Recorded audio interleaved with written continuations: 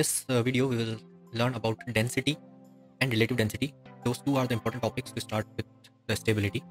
So first is density. So what is density? As we have learned in physics, that density is the measure of heaviness or lightness of a material. So to understand this, we will take one jar and in this we will fill water. So this is water. And then in the same jar, we will pour some oil. So this is oil. So as we know that oil will float on the surface of water.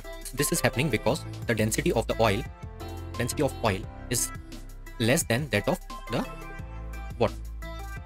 So we know density of oil is less than density of water. That's why oil is floating on the surface of the water. Okay, this is very important concept in stability, because moving forward we will encounter some questions related to density and relative density. So we can also say that it is a measure of how tightly packed the particles or molecules of a material are. So if anybody will ask you the definition of density, so you need to write these two definitions. And also density is mass per unit volume. So this is also one of the definitions we can add while we are writing the formula. So it is saying that if the molecules are tightly packed, then this material will be denser because more molecules will be there. Okay, and in this the molecules are less, so it is relatively less denser. Okay, so we understood that how density is affecting. So density is also defined as mass per unit volume. So we are denoting density as rho. So rho is equals to mass upon volume. Okay, so unit is, as you know, the SI unit of mass is kg and volume is meter cube. So SI unit is kg per meter cube. Okay.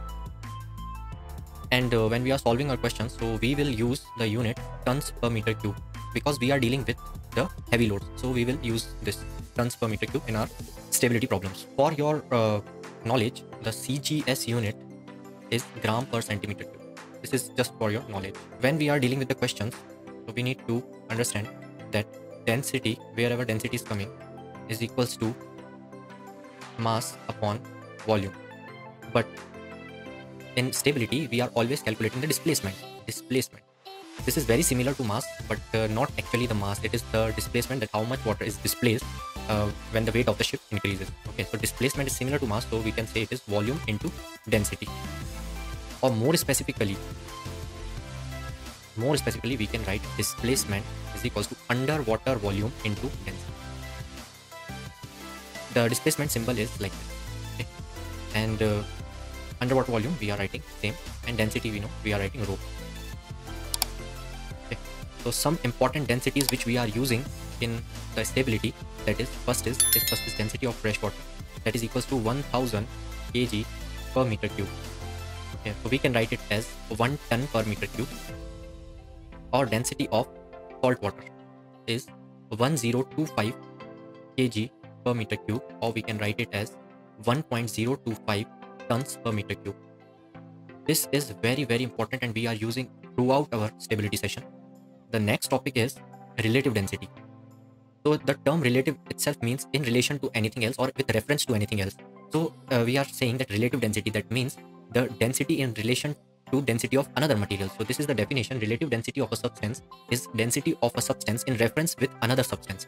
So reference option is taken as water. So generally we are taking the density with reference to water.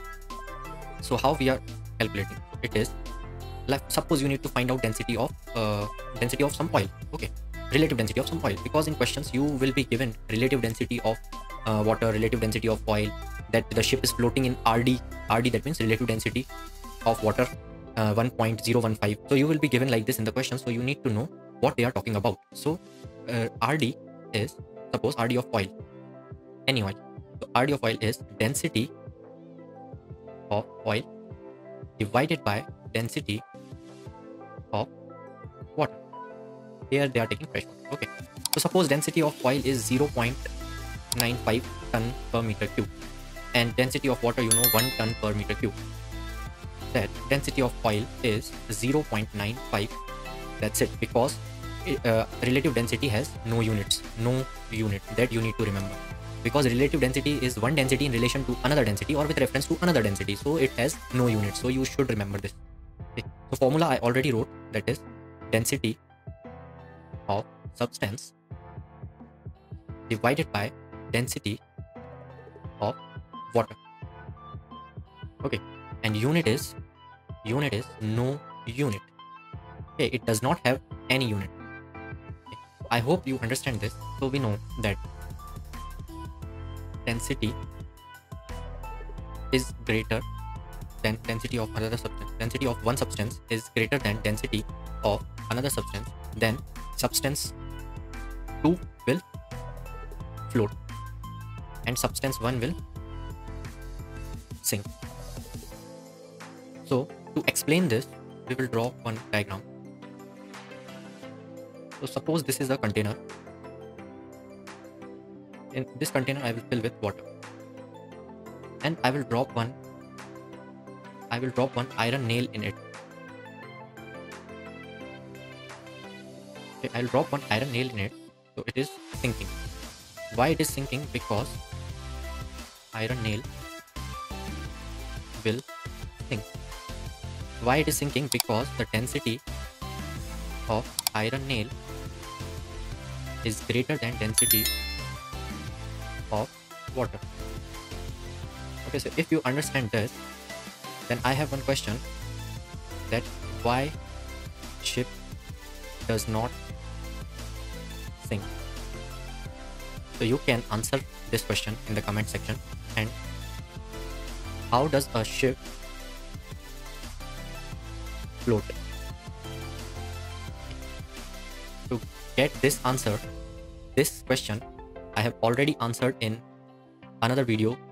So you can check out that video. You will come to know how the ship is floating and what is the principle behind that. In further videos, we'll proceed and solve some questions related to density and relative density. So thank you very much for watching. We will solve the questions in next videos.